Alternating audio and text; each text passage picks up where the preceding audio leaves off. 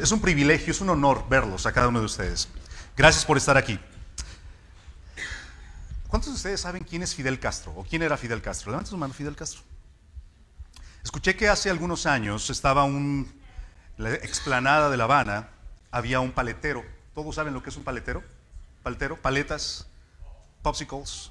Luego ese paletero vendiendo paletas en la explanada de La Habana. Iba limón y coco, limón y coco, limón y coco, limón y coco. Limón y coco es lemon and coconut, ¿ok? That's the flavor. Limón y coco, limón y coco, limón y coco. Y entonces Fidel estaba dando su discurso. Camaradas, el pueblo cubano, limón y coco, limón y coco, limón y coco. Y Fidel se enojó. Dice, oye chico, vete a vender tus paletas a otro lado que yo aquí estoy dando un discurso. Ah, ok, el paletero se quedó, siguió, limón y coco, limón y coco, limón y coco, limón y coco. Se enojó el comandante. Oye chico, si vuelves a estar ahí con tu limón y coco, te voy a dar una patada que te voy a mandar hasta Miami. Toda la gente, limón y coco, limón y coco, limón y coco.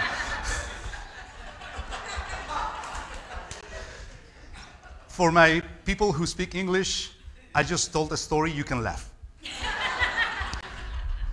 I don't know, I think you will agree with me that one of the steps that many new Christians took after their baptism, advised by their mentors, is to dispose anything related to their old or previous faith.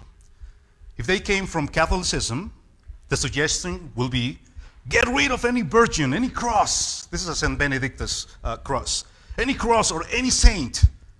So most of the time, these beautiful images end up in the house of the old aunt who is single, or in Goodwill, or what is worst, in the trash. According to this idea, the main argument is that we are children of the resurrection, no children of the cross. Then, since Christ was resurrected, should we bury all memory of the cross, its meaning and its relevance for our faith? Yo creo que vas a estar de acuerdo conmigo, iglesia. Pero creo que uno de los múltiples pasos que nos enseñaron cuando llegamos al cristianismo es, olvídate de todo lo católico.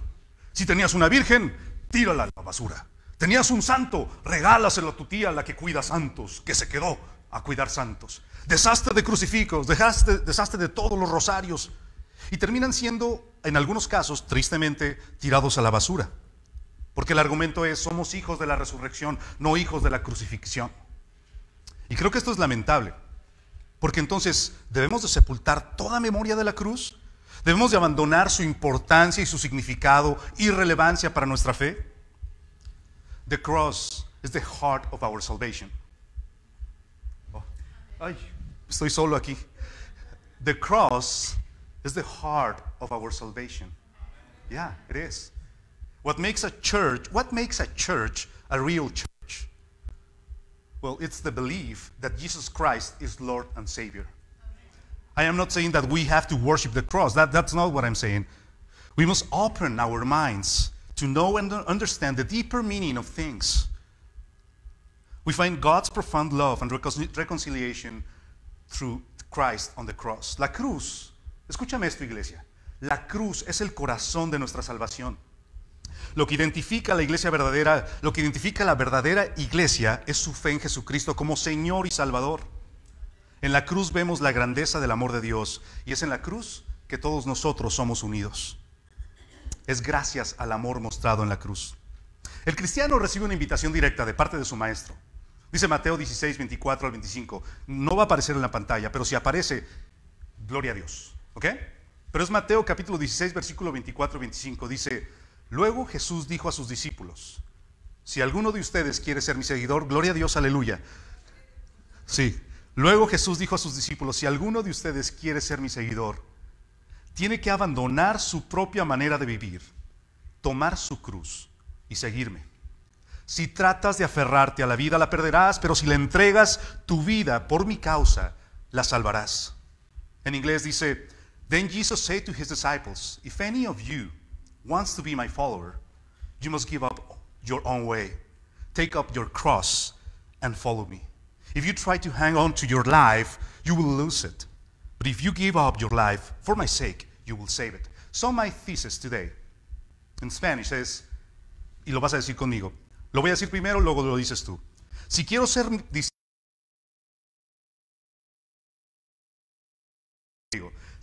ser discípulo de Cristo, debo negarme a mí mismo, tomar mi cruz y seguirlo. Una vez más, si quiero ser discípulo de Cristo, debo negarme a mí mismo, tomar mi cruz y seguirlo. En inglés, if you want to be a disciple of Christ, I must give up my own way, take up his cross and follow him.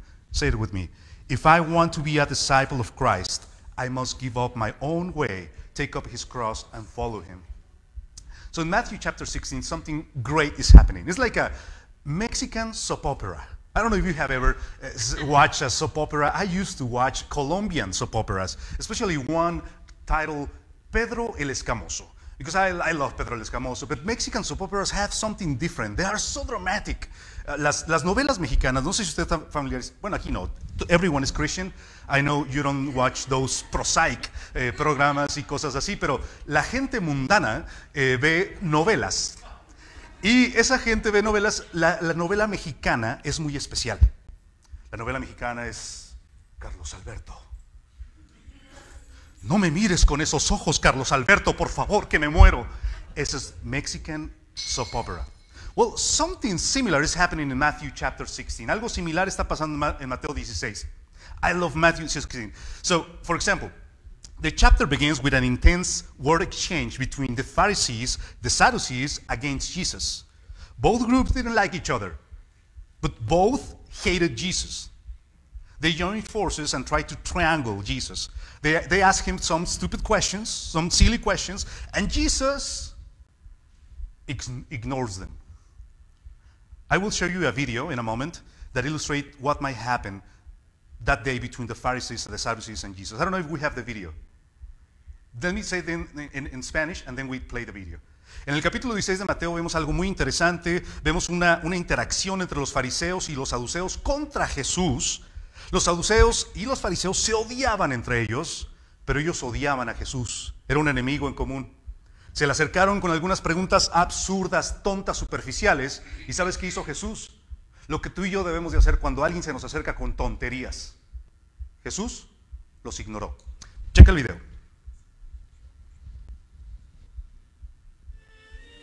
Imbéciles. Más les vale largarse de aquí. ¿Y este qué se trae? ¿Ya lo ves? Tú tienes la culpa por haberlo hecho enojar. Bueno, lo perdono. ¿Te das cuenta? Este es un segmento de una película que se llama Angelitos del Trapecio de Viruta y Capulina. La idea es que ellos llegan a un pueblo, a un circo, donde no son bienvenidos. El domador de leones y el presentador del circo los odian. Los atacan. ¿Y cuál es la reacción de Capulina? Los perdono. Me encanta porque es una lección bíblica. Aprender a que tu ansiedad, tu odio, tu negativismo no me afecta a mí. Bueno, nos movemos al capítulo, el siguiente verso del capítulo 16. Then the disciples realized that they had forgotten the bread on the other side of the lake. This is chapter 16, Matthew chapter 16. They are upset and they are pointing fingers. You forgot the bread. No, you forgot the bread. No, you forgot the bread. And Jesus admonished them because they did not understand the meaning of the bread. And then they realized what Jesus was talking about. Después a los discípulos reconocen que se les olvidó el pan. Y ya se están peleando. Tú se te olvidó el pan. No, a mí no, a ti se te olvidó. Yo te acuerdas que te dije, acuérdate que lo puse en la bolsa. Y se están apuntando entre ellos cuando Jesús los regaña y le dice, cálmense. Esto no se trata del pan, se trata del simbolismo detrás del pan. Finalmente ellos lo entendieron. Here is when Jesus asked them, who do people say that the Son of Man is? And whom do you say I am? Peter gets all excited and says, you are the Christ. Jesus congratulates him Peter feels special. I can imagine the rest of the group looking to Peter as the elementary kid who always responds first. I guess this made Peter think that he had more authority, or that he was the boss, or that he could say whatever he came to his mind. Then Jesus tells them about his plans to go to Jerusalem and die. Little elementary Peter says, "Heaven forbid, Lord. This will never happen to you." And you know the response. Jesus' response was not what Peter was expecting. Jesus said, "Get away from me, Satan. You are a dangerous trap to me. You are seeing things merely from human point of view, not from God's." Peter went from being in the honors roll to being in the timeout chair with a donkey ears on a second. Aquí donde Jesús le dice, ¿y quién dice la gente que soy yo? ¿Y ustedes quién creen que soy yo? Pedro se emociona. Pedro es como ese niño de la primaria que está dispuesto a contestar rápidamente para agradar a la maestra. Y Pedro responde, tú eres el Cristo, el Hijo del Dios viviente. Jesús lo felicita, Pedro se infla, se siente ya más importante, como que es el jefe del grupo, como que puede responder lo que se le venga a la mente. Y en cierto momento Jesús habla de que irá a Jerusalén. Y Pedro, que ya se sentía con ganas de que podía opinar todo lo que fuera, le dice, Señor, que no te pase eso, ¿cómo crees? Jesús voltea y le dice algo que Pedro jamás anticipó. Y le dijo, apártate de mí, Satanás. Apártate de mí, Satanás. El proyecto más importante de la historia de la creación era la muerte del Salvador del mundo. Finally, Jesus tells them, if any of you wants to be my follower, you must give up your own way, take up your cross, and follow me. If you try to hang on to your life, you will lose it. But if you give up your life, for my sake, you will save it. Es después de esto que Jesús dijo esas palabras que hemos estado repitiendo en este sermón y que quiero, si me permites, pedirte una sola cosa. Te estoy pidiendo una sola cosa. I'm asking you only one thing. I need to remember the thesis of this sermon. Es recordar la tesis de este sermón. Y es esta. Si alguno de ustedes quiere ser mi seguidor, tiene que abandonar su propia manera de vivir, tomar su cruz y seguirme. ¿Cuál es la iglesia verdadera? No, la iglesia verdadera no es la que no tiene instrumentos musicales y que canta a capela. La iglesia verdadera no es aquella que tiene hombres o mujeres específicos dirigiendo aquí al frente, o que sigue ciertas doctrinas o ciertas normas. La iglesia verdadera es la que está llena de personas que están dispuestos a negarse a sí mismos, tomar su cruz y seguir a Cristo. Esa es la iglesia verdadera. Today, those words are not read in the same way Jesus intended. Today, to carry a cross is to suffer some random, unfortunate event or circumstance. Yes, comadre, my son is my cross. Oh yeah, my job is the cross that I have to carry. Mi suegra. Mi suegra is my cross. Please forgive me for what I'm about to say, but when talking about your cross, Jesus was not talking about your mother-in-law. He was talking about the cornerstone of discipleship. Estas palabras ya no tienen sentido hoy en día. Cuando originalmente Jesús las dijo, hoy llevar la cruz para mucha gente es un trabajo muy difícil. Ay, me tengo que levantar a las 4 de la mañana para ir a trabajar. Eso es mi cruz. Ay, mi hijo que es bien respondón, no limpia su cuarto. Esa es mi cruz. Mi suegra, esa es mi cruz. Esa, perdóname que te lo diga el día de hoy, pero de eso no estaba hablando Jesús. Jesús estaba hablando del fundamento esencial del discipulado. Por eso dilo conmigo. Si quiero ser discípulo de Cristo, debo negarme a mí mismo, tomar mi cruz y seguirlo. Ahora tú. Si quiero ser discípulo de Cristo, debo negarme a mí mismo, tomar mi cruz y seguirlo. If I want to be a disciple of Christ, I must give up my own way, take up his cross, and follow him. If I want to be a disciple of Christ, I must give up my own way, take up his cross, and follow him. Is there a way that we can change the slide to something that is not Virute Capulina? We can, okay. Something different, but not that different. The Apostle Paul grasped the deep meaning of the cross, and he wrote, I want to know Christ and experience the mighty power that raised him from the dead. I want to suffer with him, sharing his death. In Paul's mind, the cross was a lifestyle. But I wonder if Paul is inviting us to be to live a masochist Christian life. Pablo comprendió claramente y por eso escribió: quiero conocer a Cristo, y estoy por concluir, experimentar el gran poder que lo levantó de los muertos. Quiero sufrir con Él y participar de su muerte para poder experimentar de una u otra manera la resurrección de los muertos. La cruz es presentada por el apóstol Pablo como un estilo de vida. ¿Será que Pablo está invitándonos a una manera masoquista de vivir el cristianismo? The simple answer is no. Christianity is not an invitation to absurd, unnecessary suffering. There is enough suffering in the world. And it makes no sense that a loving God demand auto-punishment from His children. What do we do with our suffering? It's what makes the difference. Christ was fulfilling God's will by suffering on the cross. La respuesta simple, iglesia, es no. El cristianismo no es una invitación a un sufrimiento absurdo y sin sentido. El Cristo de Iztapalapa, por ejemplo, escuchamos, o los frailes que se azotan a la espalda. En el mundo ya hay suficiente sufrimiento como para que un Dios bueno demande de nosotros más sufrimiento. Por eso mi tesis, una vez más, es: si quiero ser discípulo de Cristo, debo negarme a mí mismo, tomar mi cruz y seguirlo. Si quiero ser discípulo de Cristo, debo negarme a mí mismo, tomar mi cruz y seguirlo. If I want to be a disciple of Christ, I must give up my own way, take up His cross and follow Him.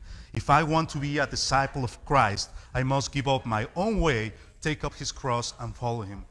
To live like that is to live a cruciform life. Vivir así es vivir una vida cruciforme. Pero ¿cómo se ve? But how it looks? Very simple. And it's just one point. Amando a otros y negándote a ti mismo. Loving others and giving up yourself. Love, I'm going to say this. Love is not our instinct. It's not our first reaction. Oh, we love. That is not our instinct. Actually, that's why the precarious, is that a word? Precarious Sinaitic law lead us to do things against our nature. Don't kill. Why? Because our tendency is to kill. Don't steal. Don't covet. Don't forget the Sabbath. Don't. Because our natural tendency is to do the opposite. Jesus tells us that our commandment is to love. You're required to follow our commandments regardless of whether you like it or not. Love is against our nature. Love is an authentic desire for the holistic well-being of other people. As Bell Hooks wrote, it is to extend oneself to enrich the spiritual and emotional being of others. To love is to fight against our nature. No estamos inclinados a amar, ¿cierto o no? No estamos inclinados a amar. No es nuestra tendencia. Por eso la precaria ley del monte Sinaí, la ley del monte es una canción, pero no es la ley del monte Sinaí, nos guía a hacer cosas que no estamos inclinados a hacer por naturaleza. No mates, no robes. O sea, te tienen que decir eso. Te lo tienen que decir porque no es tu naturaleza. Se nos dice que el mandamiento es amar. Un mandamiento es algo que debes de hacer, te guste o no. Es un mandamiento, no hay opción. Y estamos mandados a amar porque el amor es el auténtico deseo del bienestar de otra persona. En palabras de Bell Hooks, una escritora, filósofa, dice: es extenderse a uno mismo, amar, es extenderse a uno mismo con el propósito de nutrir a otros de manera espiritual. El amor es una acción y es una decisión. Si quiero ser discípulo de Cristo, debo negarme a mí mismo, tomar mi cruz y seguirlo. Si quiero ser discípulo de Cristo, debo negarme a mí mismo, tomar mi cruz y seguirlo. If I want to be a disciple of Christ, I must give up my own way, take up His cross and follow Him. If I want to be a disciple of Christ, I must give up my own. To be a disciple is to forgive. Jesus said on the cross, Father, forgive them. They don't know what they are doing. Ser un discípulo es perdonar perdonar a los que te rodean porque no saben lo que hacen. To be a disciple, Jesus was on the cross. To be a disciple is to guide others to paradise. Today, you will be with me in paradise. Ser su discípulo es guiar a otros al paraíso. To be a disciple is to take care of your own with love. He said from the cross, woman, there is your son. Ser un discípulo de Cristo es cuidar de los tuyos con amor y con dedicación. Él dijo, mujer, he ahí tu hijo. To be a disciple is to feel free to express your doubts to God and be vulnerable. Jesus said, my God, why have you forsaken me? Ser un discípulo es tener la vulnerabilidad, la transparencia y la sinceridad de expresar tus dudas y ser transparente con Dios. Dios mío, ¿por qué me has abandonado? To be a disciple is to fulfill God's will. Jesus said, it is finished. Ser un discípulo es estar dispuesto a hacer la voluntad de Dios aún hasta la muerte. Jesús dijo, todo está cumplido o consumado es. Si quiero ser discípulo de Cristo, debo negarme a mí mismo, tomar mi cruz y seguirlo. ¿Lo puedes decir por una última vez? Si quiero ser discípulo de Cristo, debo negarme a mí mismo, tomar mi cruz y seguirlo. If I want to be a disciple of Christ, I must give up my own way, take up his cross and follow him. One last time. If I want to be a disciple of Christ, I must give up my own way, take up his cross and follow him. Let's pray.